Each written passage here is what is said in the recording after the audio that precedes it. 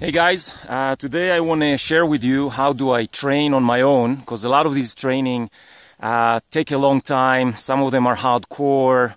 A lot of my riding buddies are available on the weekends and sometimes just for a few hours. And then when I need to go for like a long ride, 4, 5, 6, 7 hours, it's just the reality of life that training for Dakar is done solo many times. So for me, what I try and do is prepare the best I can, and this is what I want to share with you today. Basically, I always check the maps before I go to a new area. Today is a perfect example. This is an area I haven't been in.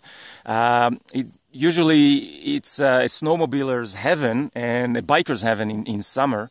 I was here a couple of weeks ago. It was all covered with snow, so I couldn't come up so high. But today, I'm just exploring new trails. Very, very rugged, very rocky, lots of still, a lot of water and snow. But anyways, preparation is basically map. I know where I'm at. My general perception about my location is usually pretty good. So I usually try and stay between mountain ridges and basins, so I know roughly where I'm at and how to get out. But what I do is I use this little guy. This is a spot device. This is basically a satellite beacon that is personally programmed. What it means is this device is basically sending my location, the device location, every few seconds. I think every 30 seconds or something, or a minute.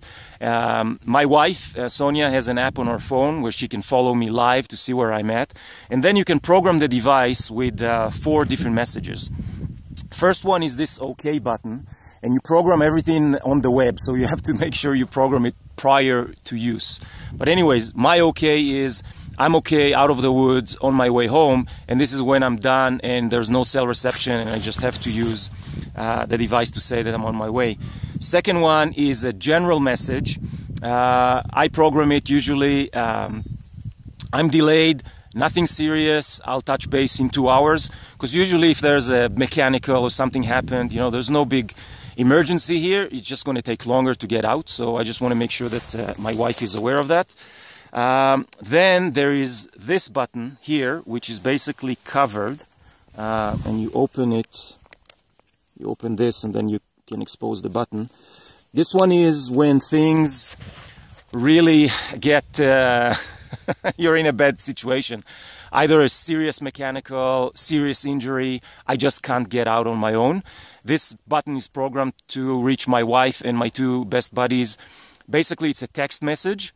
They receive it with my coordinates, and they know at this point, if they receive the message, something serious happened, they have to come up and get me out, pickup truck, and they know the areas that I train in, but basically, they need to navigate and do their own thing to find me. So this is one that I will press if something serious happened, and it's not a total emergency. I know that my buddies can come and get me out.